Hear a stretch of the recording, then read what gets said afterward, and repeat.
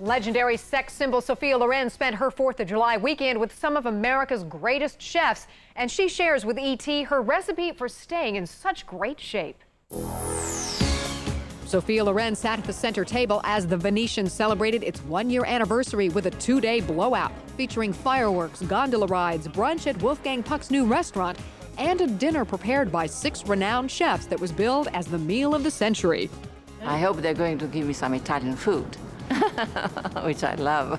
The world-class 65-year-old beauty is also a cookbook author who maintains her much-admired shape by simply eating in moderation. I think I can eat anything I want to eat, but also taking care of my silhouette, as you say.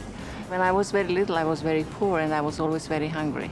So food for me is a very important element from my life. And while happy to participate in the celebration, Loren was wistful, remembering her grumpier old men co-star Walter Matthau, who died Saturday. Fireworks right away. Working on the set, it was really beautiful. Walter Matthau was